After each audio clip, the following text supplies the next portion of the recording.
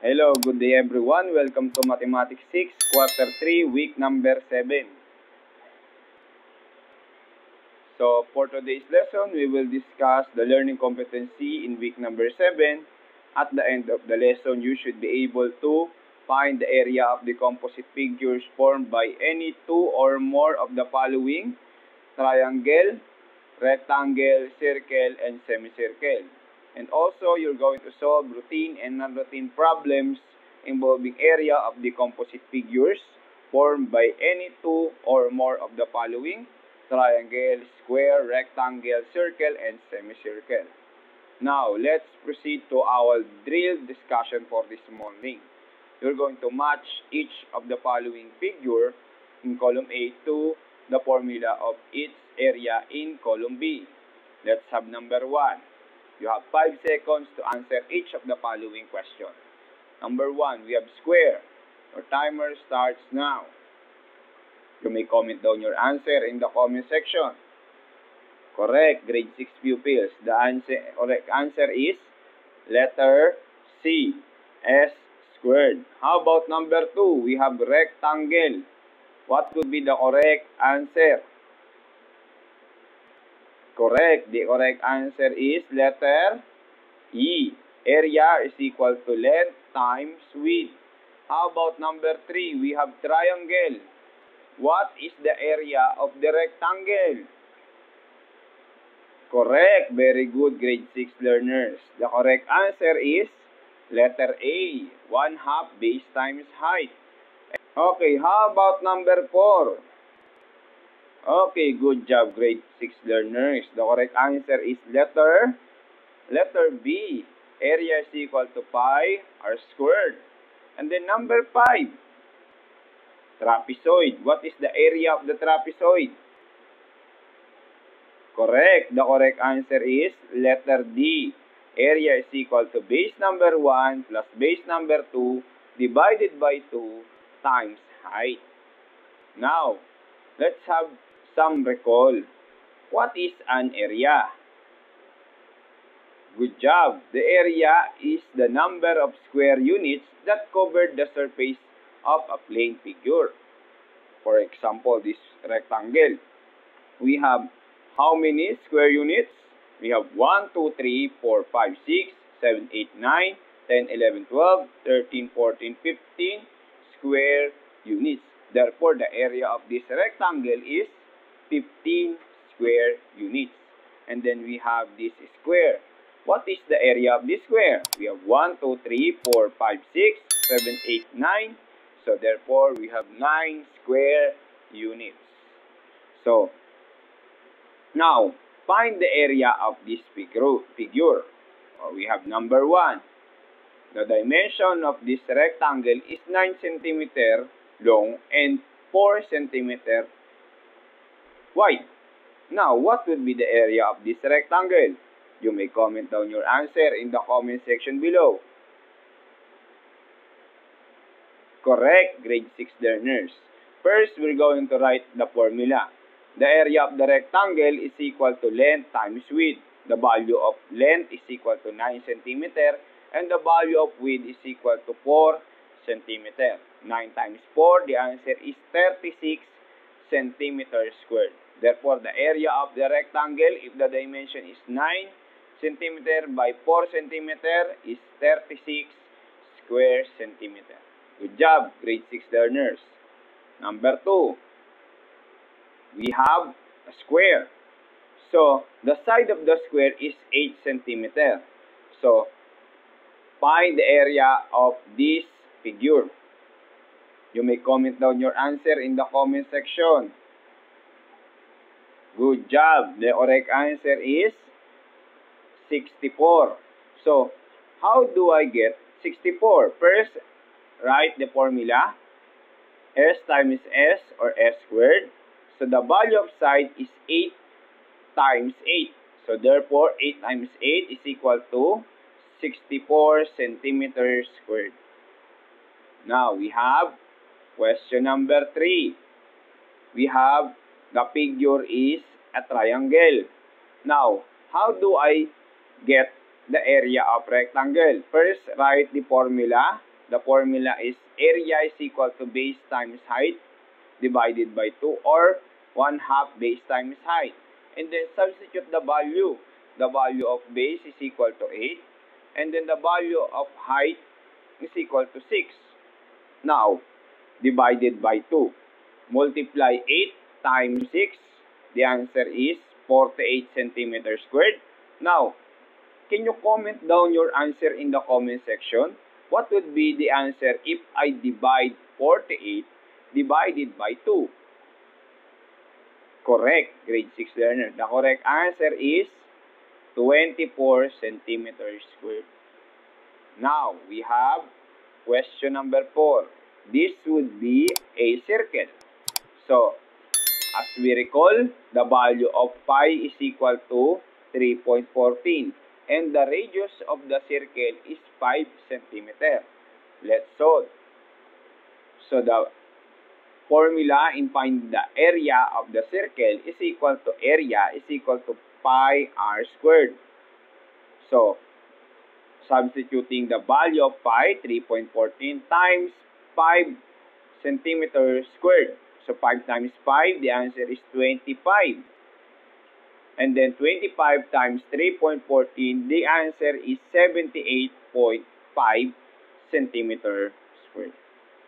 Good job. Now, lastly, we have the trapezoid. So, the area of the trapezoid is equal to base number 1 plus base number 2 divided by 2 times height. So, the value of base number 1 is 8. The base number 2 is 6. 8 plus 6 divided by 2 times the value of height is equal to 5. Then 8 plus 6, the answer is 14 divided by 2 times the value of height. Now, 14 divided by 2, the answer is 7. And then multiply to the value of height. Therefore, the area of the trapezoid is... Okay, good job, grade 6 learners. The answer is 35 centimeters squared. Okay, so we already recall on how to find the value of some plane figures. Now, let's discuss on how to find the area of composite figures. But before that, let's define what is a composite figure. A composite figure is a two-dimensional figure made up of more than one basic two-dimensional shapes such as triangle, squares, rectangle, circle, and semicircle. Okay? Now, let's have some examples of composite figures.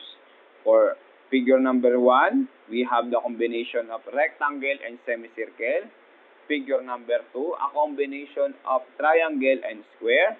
And figure number 3, a combination of circle and square. So, these examples are example of composite figures. So, to further analyze on how to find the area of the composite figures, let's have some example. Example number 1, we have a combination of square, dimension of 4 cm, the side of the square, and we have a rectangle. We have the dimension of 12 cm by 4 cm. So, this should be a composite figures. Now, let's find first the area of the square and the area of rectangle, and then added both the area of the square and the rectangle. Now, to find the area of this figure, you need to find the area of the square plus the area of rectangle. So, to find the area of the square, we have the formula of A is equal to S squared. So, substitute the value of the side of the square. So, this should be the square. 4 centimeters. So, 4 times 4, the answer is 16 centimeters squared for the area of the square. And then we have the area of the rectangle. So, length times width.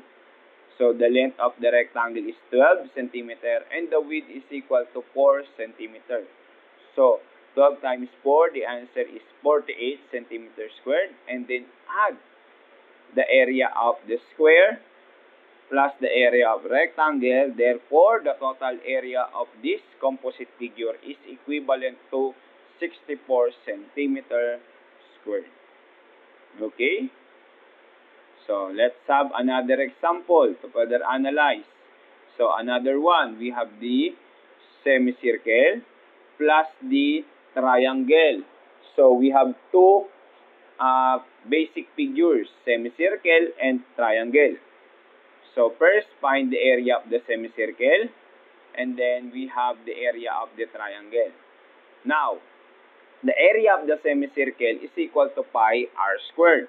But take note, as you can see, we have the value of this one is in form of the diameter.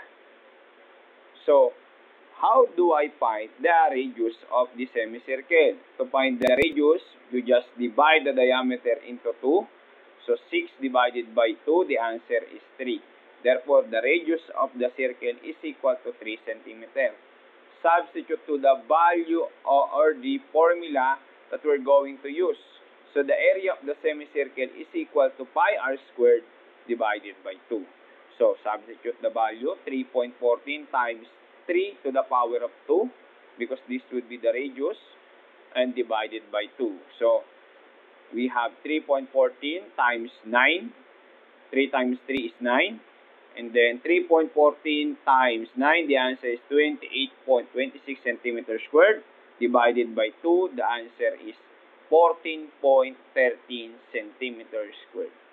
That would be the area of the semicircle. And then, let's proceed to the area of the triangle. Again, the area of the triangle is base times height divided by 2, or 1/2 base times height. So, the base is equal to 6 centimeter, and then the height is equal to 10 centimeter, and then divided by 2. So, 6 times 10, the answer is 60. Then, divided by 2, the answer must be 30 centimeters squared. And then, to find the area or the total area, we need to add the area of the semicircle plus the area of the triangle. Area of the semicircle is 14 centimeters squared plus the area of the triangle 30. Therefore, the total area is equal to 44.13 centimeter squared. I hope you understand this topic, grade 6 learners. Let's have another example. This time, we have the shaded region. So, we have the triangle with a base of 20 centimeter and with the height of 15 centimeter. And as you can see, we have the circle inside the triangle. And then, we're going to find the shaded region. So, as you can see, the radius of this circle is equivalent to 4 centimeter. Now, let's find first the area of the triangle minus the area of the circle, because we have to find the area of the shaded region. So, we need to subtract both area, not to add. So, first, find the area of the triangle. Base times height divided by 2. The base is equivalent to 20. And the height is equal to 15. So, 20 times 15, the answer is 300.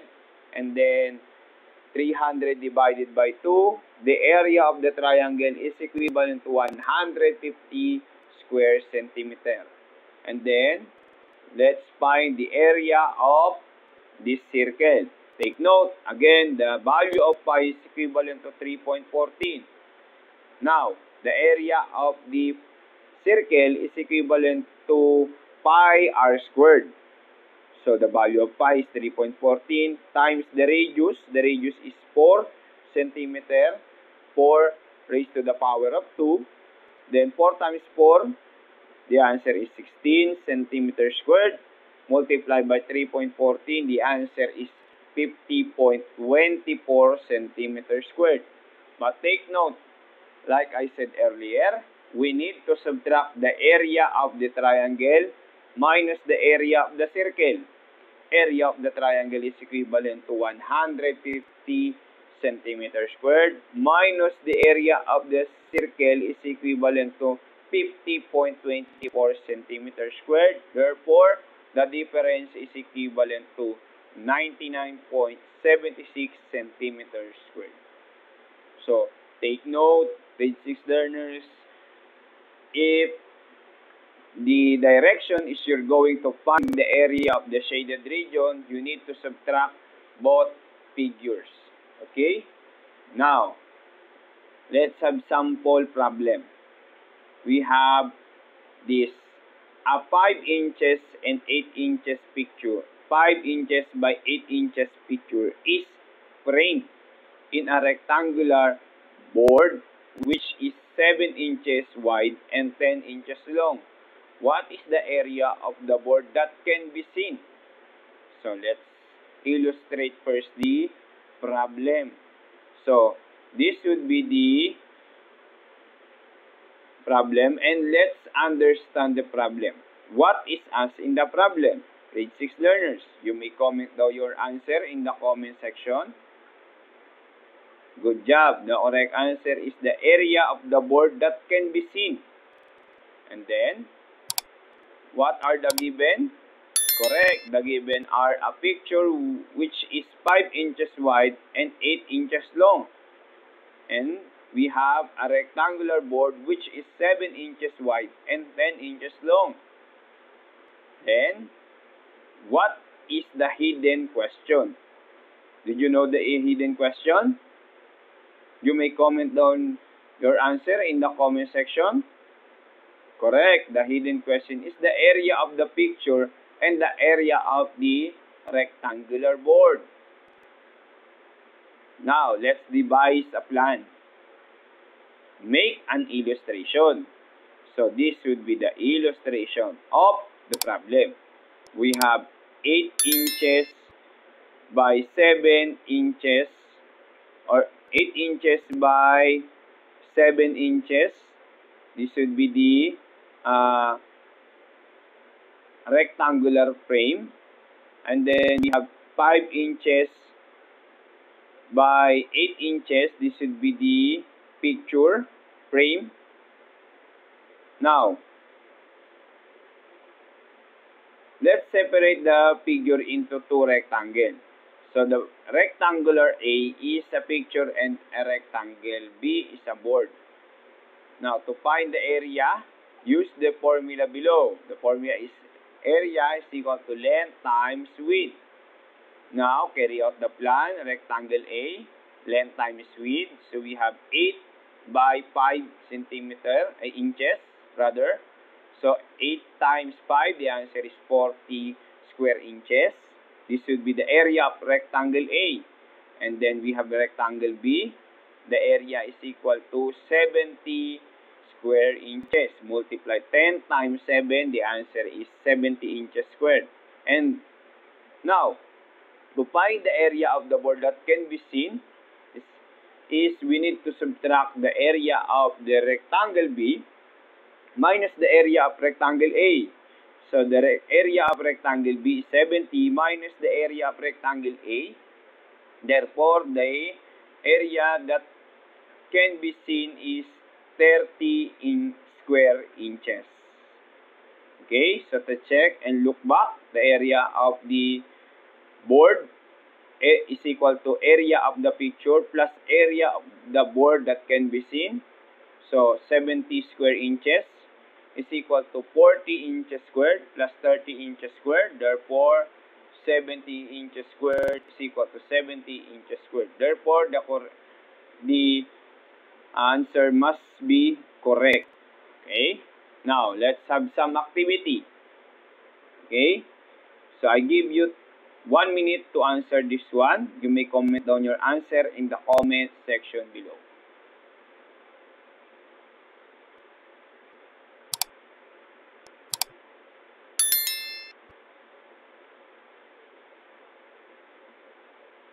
You may comment down your answer in the comment section below, grade 6 learners. We have the two figure, we have the triangle and the rectangle. Okay, time is up. Let's reveal the solution and the answer. So first, the answer is 310 square centimeter. So how do I arrive with that answer? First, we're going to write or state the formula that we're going to use. Area of the triangle is equal to base times height divided by 2. So substitute the value of base. The value of base is equivalent to 10 times the height is equal to 12. 10 times 12, the answer is 120 divided by 2, the answer is 60 centimeters squared. So, then, let's find the area of rectangle. The dimension is equivalent to length times width. 25 times 10, the answer is 250 square centimeter. And add all the area. So, area of the triangle plus the area of the rectangle, therefore the answer is 310 square centimeter. Good job, grade 6 learners. Now, activity number 2. Find the area of this figure. We have the square and the rectangle. You may comment down your answer. I give you 1 minute. Your timer starts now.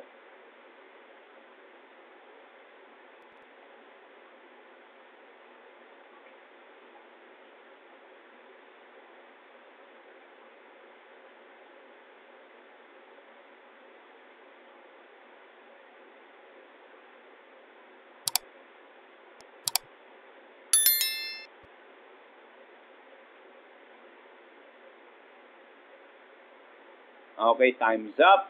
Now, let's reveal the correct answer. What would be the correct answer, grade 6 learners? Correct answer is 256 square centimeter. Now, so first, let's find the area of the square. So, the dimension of the square is 8 by 8 centimeter. So, therefore, the answer is 64 square centimeter. And the area of the rectangle is 24 by 8 centimeter.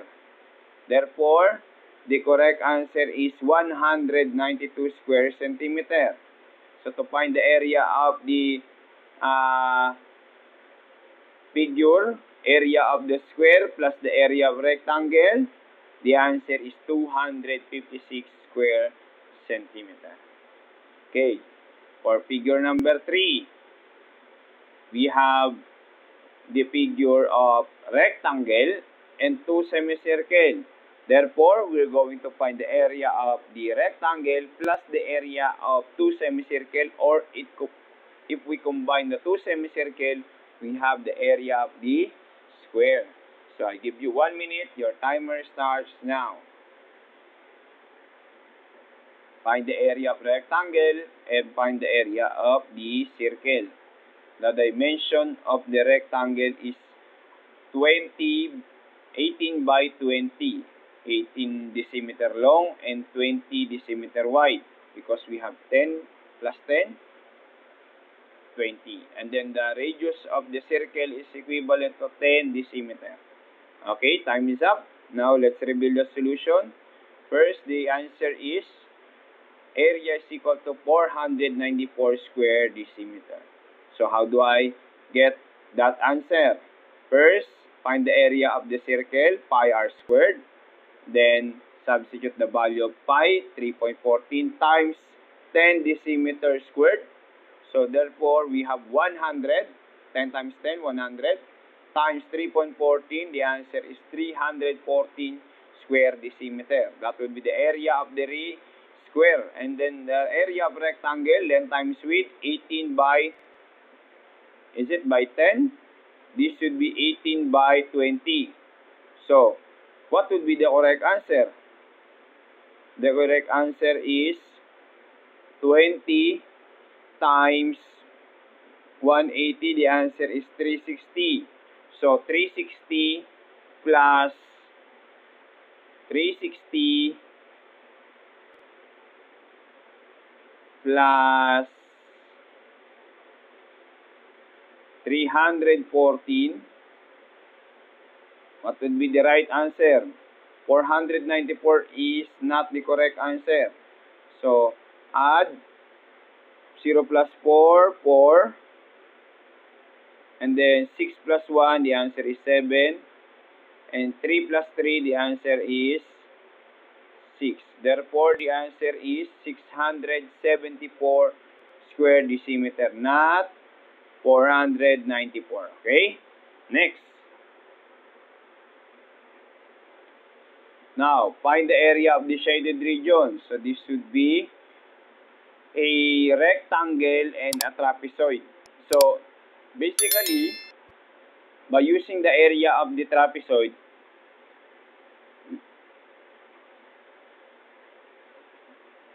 we need to find the area of the shaded region. But, let's find first the area of the rectangle and the area of the trapezoid. Or the area of rectangle and the area of two triangle. So first, this would be the answer, 40 centimeters squared. So how do I arrive that answer? So area of the rectangle, length times width. The dimension of the rectangle is 12 centimeter long and 5 centimeter wide. So 12 times 5, the answer is 60. And the area of the two rectangle, we have 2 times 1/2 base times height. So 2 times 1/2 times, and what will be the base? We have 4, and then we have the height is 5. 4 times 5 is 20, and then 1/2 of 20 is 10. 10 times 2, the answer is 20 centimeter long. And then add, and then, is it add? Wrong, we need to subtract. 60 centimeter minus 20 centimeter, the answer is 40 centimeters squared. Okay? Then lastly, we need to find the area of the shaded region. We have the area of the triangle and area of the square. So, first, we need to find the area of, this should be the area of the shaded region. Area is equal to 216 centimeters squared. So, let's see the solution. Area of the square. So, the side of the square is 12 centimeter. So, 12 times 12, the answer is 144 centimeters squared.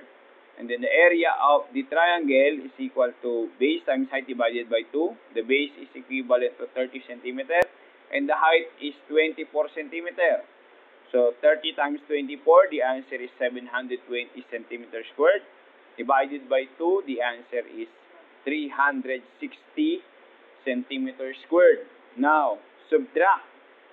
The answer is 360 minus 144. The answer is 216 centimeters squared.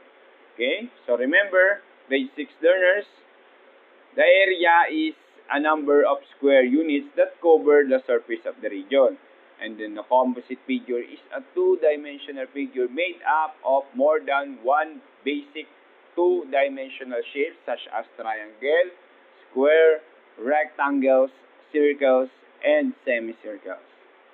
Okay? And to find the area of the composite figure, you just separate the figure into simple non-overlapping figure. And then find the area of each figure. And then after that, you're going to what? Find the area of each figure and add the area of the figure if it's not overlapping, or subtract the area of the figure if it's overlapping figure. Okay? So, for your home learning task, you just answer this one, multiple choice.